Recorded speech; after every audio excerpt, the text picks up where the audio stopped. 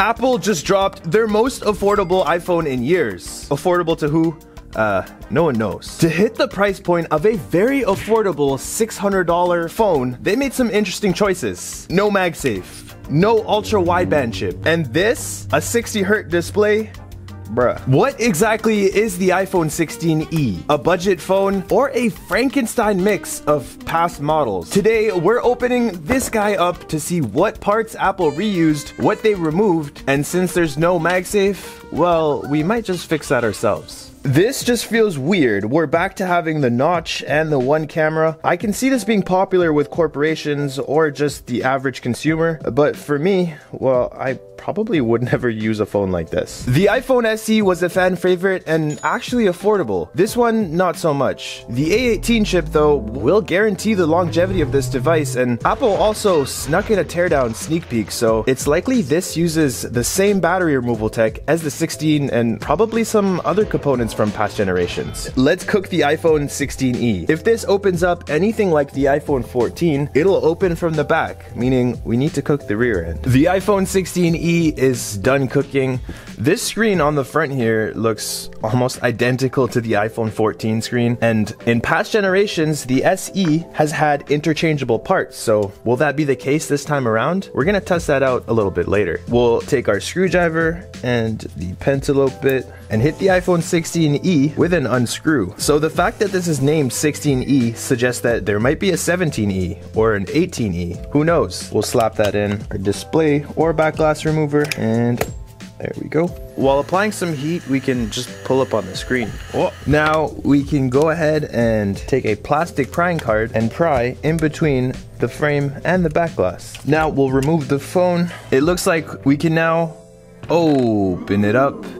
And that is the iPhone 16e. Right off the bat, this looks very similar to both the iPhone 14 and the iPhone 15, aside from the rear camera. It's strange to see one camera in an iPhone nowadays, but here we are. We also have a massive battery. This is so much bigger than what I'm used to. So by removing the camera, they were able to add a bigger battery. Is that a good trade-off? I'm not sure. It's really up to you. Let's go ahead and unscrew this plate here to get that back glass removed. Before we disconnect the back glass, I forgot we have to disconnect the battery, obviously. So we're gonna go ahead and do that and disconnect the battery, and we'll disconnect the back glass. Now we can remove it.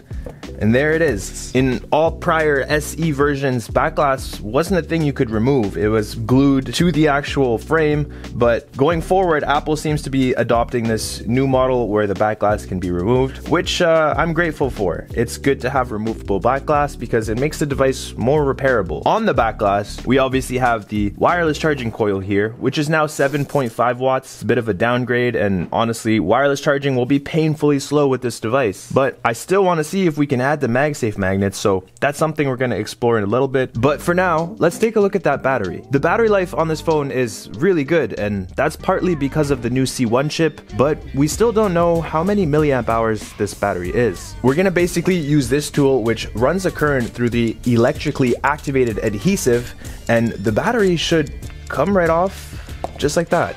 That was incredibly easy, and if you want any tools that I have, including this one, they're all available on my website. I've posted the links to everything. Now let's remove the alligator clip and let's turn this guy around. So on the battery, it says it has a rating of 3.88 volts and 4005 milliamp hours. Obviously the actual rating will probably be a little bit less, but 4005 milliamp hours is significantly larger than any other iPhone this size. We'll compare the iPhone 16e to the iPhone 15 and the iPhone 14, because so far this looks like a Frankenstein mix of this, and even the iPhone 16 with the battery. So right off the bat, I can see that the front cameras don't look like the iPhone 15, obviously. They look like the iPhone 14, but the earpiece speaker underneath, likely the same as the iPhone 15, and the same thing with the loudspeaker down here. They're literally the same size. Also the same thing with the Taptic engine. The board layout is very different, and pretty much all the changes in this phone revolve around having that bigger battery and that singular camera. We're gonna do some tests later and see what components work with the 16E, but for now, let's go a little bit deeper. We'll go ahead and unscrew the motherboard. Something a lot of people don't factor in with this device is that using older parts means cheaper repairs, and cheaper repairs means an overall more affordable device because everything breaks at one point or another. If this device uses older parts, well, you can expect to pay less for repairs, which is always a perk and makes this phone more repairable than other iPhones. Now we can go ahead and remove the motherboard. We know from our friends at Rewa that the A18 chip and the C1 chip are within the board. It's a sandwich board, and within the board, there we go. That's the A18 chip, and that is the C1 chip. The A18 chip is actually a 6-core CPU and a 4-core GPU. It's been binned, but it has a 16-core neural engine, so you're still going to be able to use Apple Intelligence as you usually would. We're going to go ahead and remove all the other small components and see if any of them resemble components from prior generations. Yeah, I've been kind of busy. I tore down the iPhone 14, the iPhone 15, the 16, and obviously the 16E, and what I found was kind of weird. So the iPhone 16 has no compatible parts with the iPhone 16E, but the iPhone 14 and 15, well, that's where it gets weird. So the iPhone 14's front camera fits in the 16E, but doesn't work at all. The 14's Taptic engine or vibration motor fits and works, while the 15's only seems to fit but just doesn't work. The 15 loudspeaker, on the other hand, works with the 16E, while the 14's doesn't. None of the batteries fit in the 16E, which I expected, and the SIM reader of the 14 seems to work while the 15's doesn't. Then comes the wireless charging coil. Both the 14 and the 15's wireless charging coil fit on the iPhone 16E and work, but the flash doesn't. And I know what you're thinking. Does it charge faster with one of the other coils? I'm still not 100% sure, but according to my amp meter, it doesn't. Having these installed also causes the phone to restart, but there's a way around this I might try in a short video. Now for the screen. I went ahead and put everything back together. Now it's time to remove the display so that we can test out whether the iPhone 14 display works or not with this device. We'll go ahead and use our suction cup, and we're going to use alcohol as well as some heat to get this thing off smoothly. I'm always scared to burn an OLED display because they're made of organic material and they can burn. And you can see the displays coming off pretty easily. So if the iPhone 14 screen does work, then that means screen replacement costs will be significantly cheaper, and there's already parts available. Every time a new iPhone comes out, we have to wait for parts to become available. It takes a bit of time, but if this works, then we can fix these right away. Disconnect the display. There we go.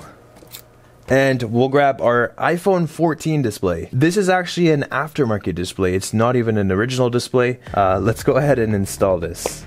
Boom. It's now clicked in. So let's see if we get a display. We'll plug in the battery. Now we'll go ahead and press and hold the power button and see if we get a display. And we have the Apple logo. So the iPhone 14 display does seem to work, but we still don't know if touch works. Let's see if it does. So I have gloves on. There we go. It looks like touch is working. That means you can use the iPhone 14 display to fix an iPhone 16e, and most likely vice versa.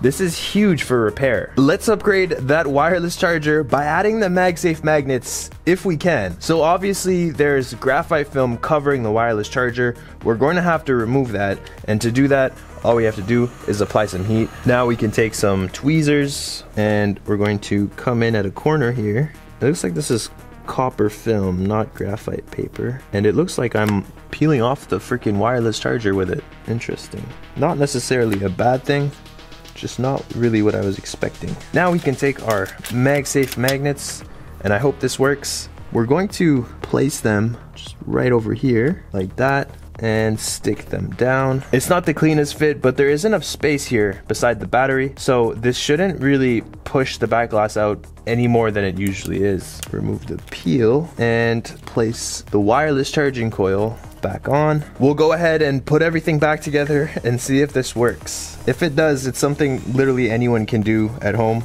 Really easy to apply these magnets. And the moment of truth, Is there gonna be a bit of a bulge? And it seems like it's sitting flush. I don't really see anything abnormal here. We'll grab our wireless charging puck and slap that on. Boom. Wireless charging at 7.5 watts. Still excruciatingly slow, but faster than without the magnets, because if it's misaligned, it wouldn't charge as fast. Anyway guys, thank you so much for watching. This has been the iPhone 16e teardown, and I'll see you guys in the next one. Peace.